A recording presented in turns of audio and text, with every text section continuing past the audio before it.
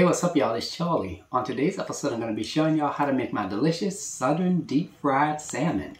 Now all this is, we take a salmon fillet and we cut it into large strips. We take the strips, we season them, we marinate them, and we coat them with a seasoned egg, all-purpose flour, and cornmeal batter.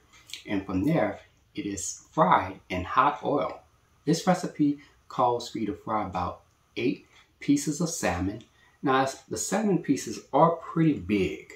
They're pretty large, so it's probably good to serve about 4 to 8 people, about 2 per serving if you want to serve 4 people, and just 1 for about 8 people. It's absolutely delicious. So without further ado, let's get started. Alright, here's all what you'll need to make your deep fried salmon. Let's get started with our ingredients. You'll need 2 pounds of salmon. And along with that, you're going to need some yellow cornmeal, all-purpose flour, large eggs at room temperature, 2 large lemons at room temperature, canola oil, and for your seasonings, you will need some salt, black pepper, Tony Chachere's Creole seasoning. Now, if you don't have this, you can use the Zatarain's Creole seasoning or the Slap Your Mama Cajun seasoning. You will also need some Chef Paul Prud'homme Seafood Magic. If you don't have that, you can use the black and red fish magic. And you will also need some onion powder and garlic powder. And for your tools, you'll need a medium-sized 4-quart pot. If you don't have this, you can use a regular deep fryer. You also need a cooling rack and a mesh strainer. And there we have it. Alrighty, let's get straight to it. So here I have a salmon fillet. And what I'm going to do is I'm going to just take a knife and I'm going to cut the salmon in the strips, so to speak. So you can make them any size that you want, okay? Alright, now I'm going to add these salmon fillets into a strainer. And I'm going to rinse them off with cold water. Now you don't have to do this step if you don't want to. Totally up to you.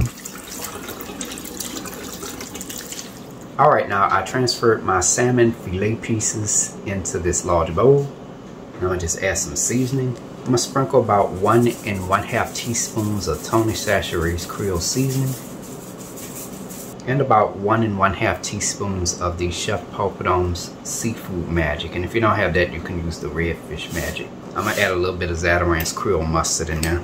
Add about a little drop, maybe about 2 teaspoons of that in there. Don't tell nobody. And here I have a mesh strainer. I'm going to just take a half of a lemon and I'm going to just squeeze that in there.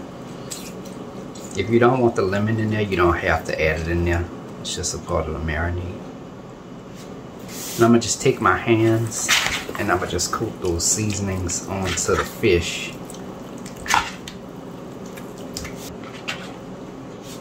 Now you're going to cover this and place this into your refrigerator for about 4 hours, or you can let it marinate overnight.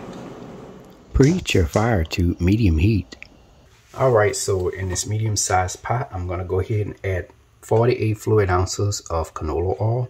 You can also use vegetable oil or any other type of oil of your choosing. It don't have to be canola oil.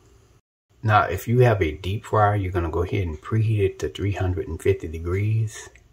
Let the oil get hot until it has a temperature between 350 to 375 degrees. So, let's get started with the egg batter first. Alright, so in this medium-sized bowl, I added 4 large eggs at room temperature. And to that, I'm going to add about 1/4 to a half a teaspoon of Tony Chachere's Creole seasoning. And 1/4 or a half a teaspoon of Chef Paul Prud'homme's Seafood Magic. Just add a little bit. Now I'm going to go ahead and give this a quick stir. Alright, now let's bring in our container for our dry ingredients. Here I have a large container. Make sure that you have a lid to go on top. Add 1 1/2 cups of yellow cornmeal, 1 1/2 cups of all-purpose flour, 2 teaspoons of salt, a half a teaspoon of black pepper, 2 to 3 teaspoons of Tony Chachere's Creole seasoning, 1 1/2 teaspoons of Chef Paul Prud'homme's Seafood Magic. And if not, you could use the red fish magic. 2 teaspoons of onion powder, 2 teaspoons of garlic powder, and 1/2 to 1 teaspoon of cayenne pepper. Alright, now I'm going to go ahead and give this a quick stir. You can also adjust the seasonings as needed. If you think it's too much, add less seasoning. If you think it's too little, you can add more seasoning. Alright y'all, the oil is ready. You want to make sure that the oil has a temperature of 350 to 375 degrees. Alright, now before you get started with frying your fish, make sure you have your cooling rack with a pan underneath it ready. So that way when the fish is finished from frying, we're going to place it on this so that way it can cool off. Alright, we have everything ready before we fry our fish. Now I want to let y'all know that I took my salmon out of the refrigerator and I let it sit out for about 2 hours so that way it can come to room temperature. Don't think it makes sense to really add ice cold salmon into hot oil. So now I'm going to take these salmon fillet pieces and I'm going to just add them into the egg mixture. And I'm going to just coat the salmon fillet pieces with the egg mixture. Now you want to do at least about 2 at a time because salmon is pretty big here. So you don't want to do too many at once. And from there you take your salmon fillet pieces, shake it off because you don't want too much of a thick batter on there. You just want a thin coating of the egg mixture. You can just add that into your seasoned all-purpose and cornmeal batter. Now I'm going to just cover this. I'm going to shake the container to coat the salmon with the seasoned all-purpose and cornmeal batter. And there we go, it's nice and coated. Now you want to give it a shake to remove some of the dry batter off of there. And from there you're going to take your salmon fillet pieces and add them into the hot oil. Now frying times vary depending on the size of the fish, your pot or your deep fryer, and the temperature of the oil. That's all going to play a role in the frying time for your fish. Now I'm going to let this fry for about 5 to 7 minutes. Alrighty, it's been about 5 to 7 minutes now. Turn your fire off. And I let my fish fry for about a total of 7 minutes. Now I'm going to take the fried salmon and I'm going to place it onto a cooling rack with a pan underneath it to catch the drippings. Let this cool for about 5 to 10 minutes before serving. Here is the final presentation. And there you have it, ladies and gentlemen. Deep fried salmon made by a New Orleans native.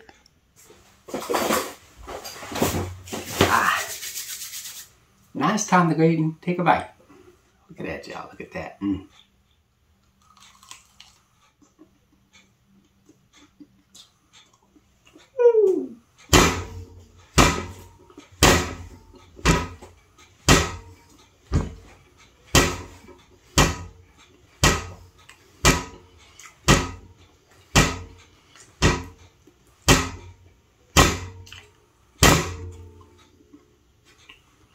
Man, oh man, I gotta tell y'all, this is so good. It's juicy. It has a nice little crunch on the outside.